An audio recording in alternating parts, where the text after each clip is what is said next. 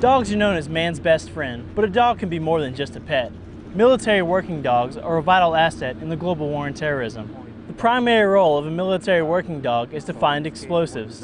It is to keep the dog with the patrol and give us a timely warning when we go into a danger area, so the dog can let us know that it's something such as explosives or whatnot is in the area, and we keep all soldiers away from that area. These pups may look playful and friendly, but they are trained to show aggression on command. The dogs are playful when they're on their downtime, but when it's time to work, they're focused and they know they have a job to do. From bomb detection to personnel detention, military working dogs do it all. Reporting for the 102nd MPAT, I'm Specialist Jovi Prevot.